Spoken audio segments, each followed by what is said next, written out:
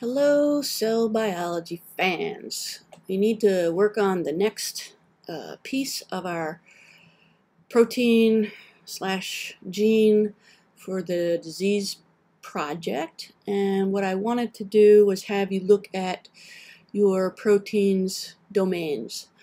So one of the things you can use in XPASI is something called ProSite. And if you go to the XPASI site, as shown here, hopefully what you can do is type in the top search bar ProSite.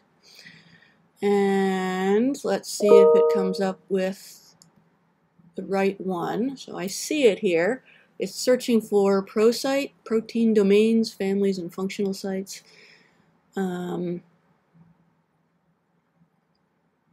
Interesting, it didn't actually bring up any hits, but let's click on ProSite and it's there. I don't know why it comes up with 0 hits, but what you do from here is you are going to copy and paste your protein sequence into the box on the bottom left. And so I've already copied and I'm pasting. Well, I'm trying to paste. There's a protein sequence. And I think one of the things you want to do is click off this box to exclude motifs with a high probability of occurrence, because we want to see all the motifs. And a motif is just another sequence that it looks like a domain. Okay, so click that box off, hit scan. You will wait for the tool to work. And it might take a couple moments because it's doing a lot of work. Okay, and there it is. There's the sequence that I pasted in. You can see if you scroll down that right here it has a domain called a STAS domain, and it shows you the amino acid sequence for that domain. And what I'd like you to do is I'd like you to look up what that domain is thought to do.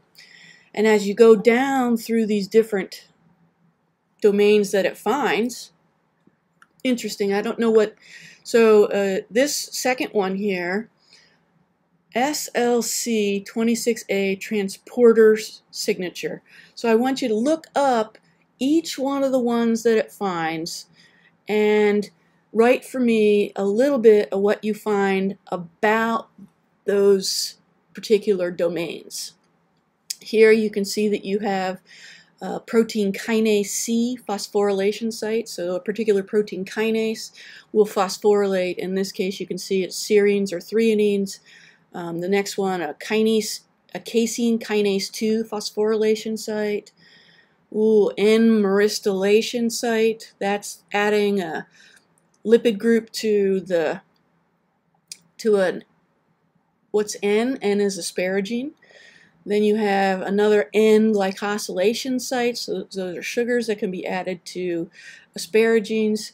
And in this one, it's a cyclic AMP and cyclic GMP dependent protein kinase phosphorylation site. And so I want you to have all of those, okay, written up. You can copy and paste this all in, but I want you to do some work now. I'm going to give you 2 weeks to do this. My recommendation is you get it done soon, because not next week, but the week after, we have an exam.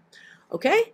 So that's what you're going to do. You're going to write up what each of those domains look like. Not necessarily look like, but what it means. If it has this domain, what does it do? Does it phosphorylate something? Does it get phosphorylated? Does it act as a kinase? Does it bind to something? You can do it, and I trust you. Use the tools we have. You're smart. You can do this. And I'll put an upload for you on Canvas. Thank you.